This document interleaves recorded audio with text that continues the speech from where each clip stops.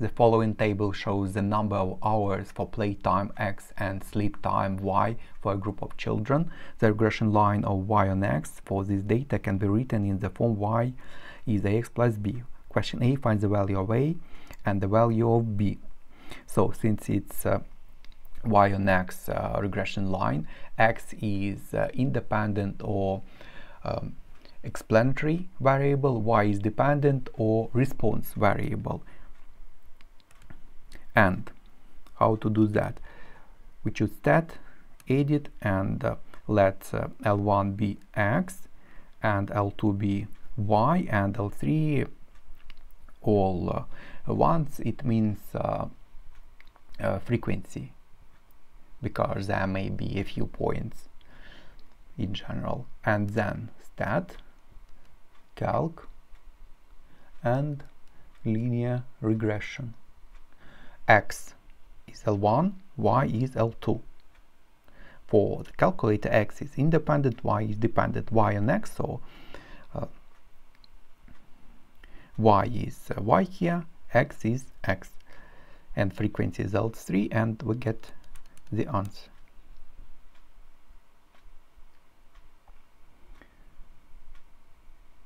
Ax plus b, so a is 1.98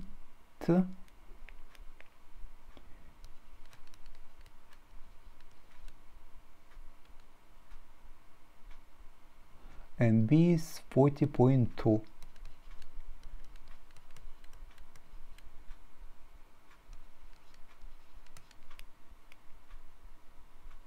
Find the yes, it's found. Question B, use the equation of the regression line to estimate the sleep time.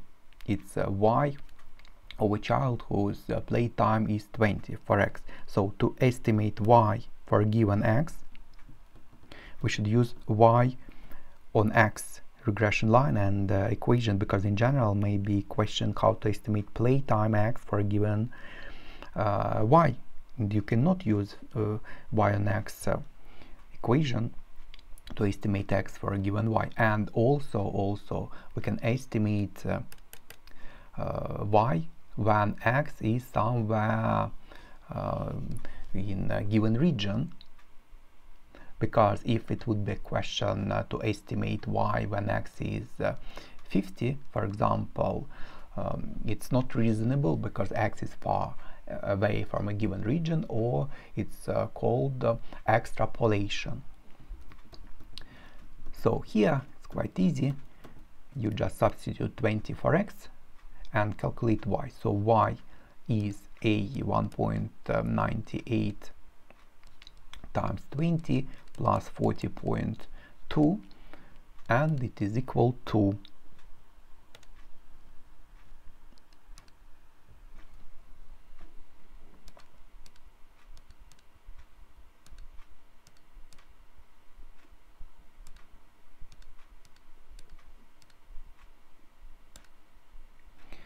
79.8. And that's all for this question. Additionally, if it would be a question to estimate x for y is, for example, 70, first of all, 70 is from a given region, so we should do that. We can do that, it's reasonable. And to estimate x, here x and y are just names.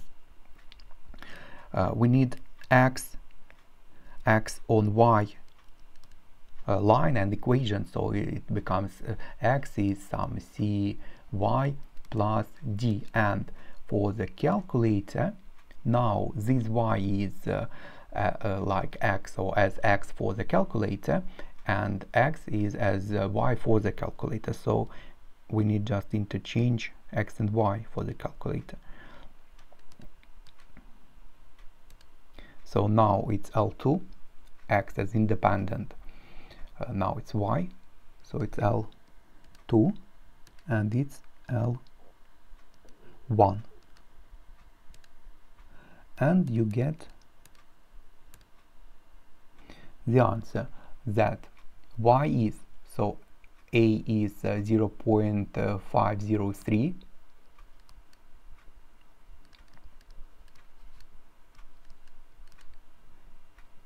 and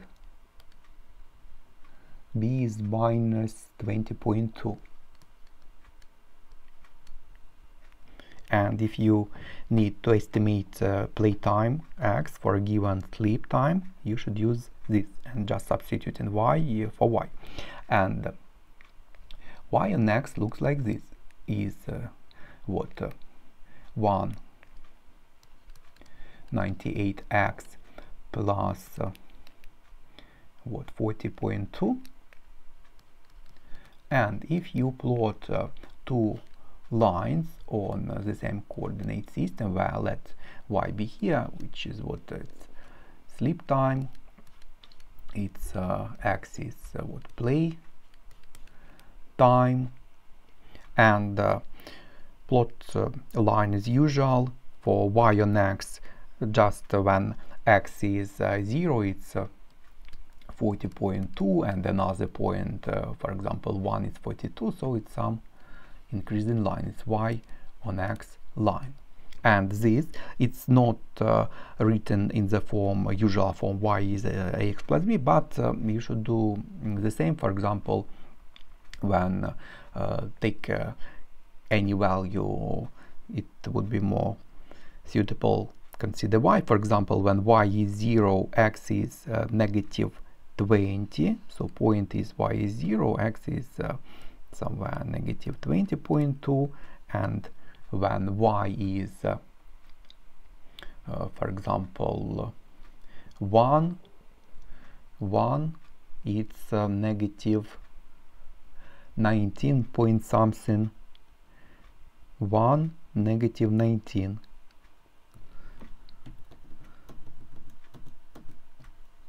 something like this. It's x on y line, and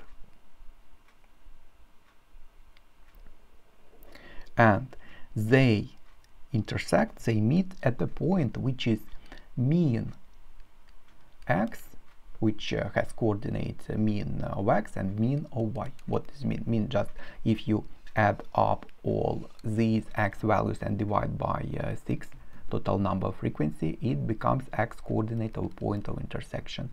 And mean of y, add up and divide by 6, it's y coordinate of this point of intersection. And x on y, it's not inverse function or something like that. You should plot it directly. Just take any value for x or for y, it will be more suitable for y, calculate x and get one point, another point, and draw a line. So to estimate y for a given x, we use y on x. To estimate x for a given y, we use x on y. And another question, if you consider such simultaneous equations, if you solve it for x and y, it means point coordinates of point of intersection, hence mean of x and mean of y can be found. And that's all for this question.